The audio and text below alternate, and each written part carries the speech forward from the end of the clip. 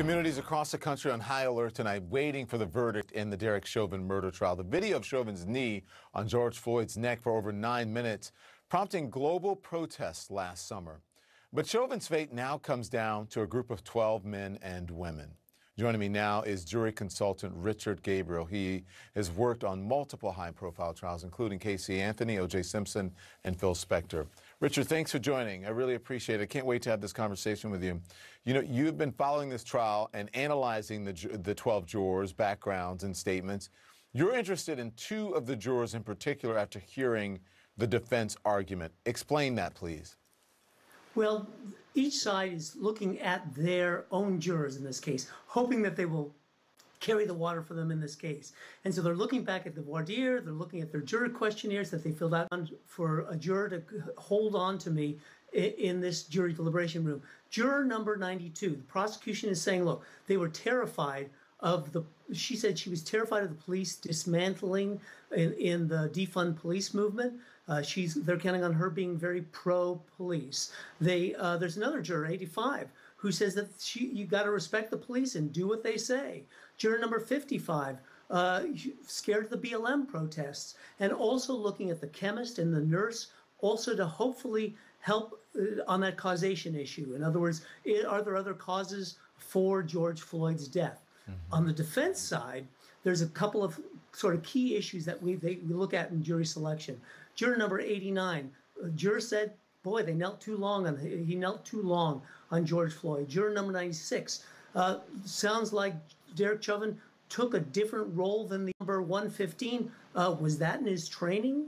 Commented on that as if somehow this was outside of his training. And juror number 27 talked to a friend and said, that could have been me. The defense in this case today, in the closing arguments, talked about the difference between perspective and perception. And each side is looking at which is the perception and which is the perspective that each of those groups of jurors are hopefully going to be looking at. Are they going to be looking at it from Derek Chauvin's point of view? Are they going to be looking at it from the bystanders who are actually watching this thing go down? Well, that leads me directly to my next question, because 8 of the 12 jurors told the court that police in their community make them feel safe. That is their perspective, right? Is that going to be a challenge for the prosecution? It's always a challenge. In other words, that's why I think the prosecution has made this very specifically about Derek Chauvin. Because let's face it, it is difficult for them to think of someone who is supposed to protect them that has possibly violated their oath, violated their duty. It makes them feel unsafe. So that is a thing the prosecution is counting on to hopefully put them in the perspective of, can they look at it from Derek Chauvin's point of view? Was he feeling threatened? Was his attention drawn to the crowd at that point?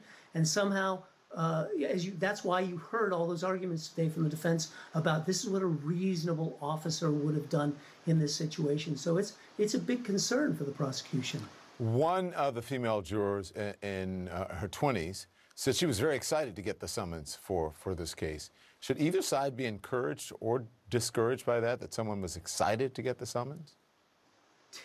Typically, the defense is a little nervous. When I've worked on the defense side, I am very nervous about jurors who are excited to be there because they're in jury duty. And when they're there, usually it's because they want to do something. And this brings me to an important issue. The case that the jurors have is very difficult.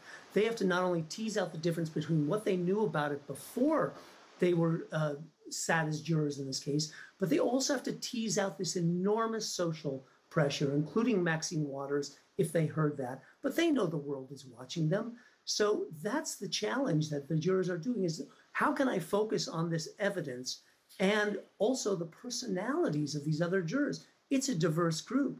They've got to work with each other to somehow come through a consensus. What if some people don't like each other and the personality differences clash? That can affect deliberations as well. So it's a big challenge. Yeah, and it all comes down, well, the judges plays a big part in it, but it really all comes down to the jury, especially right now. Richard, thank you. Appreciate your perspective. We'll have you back.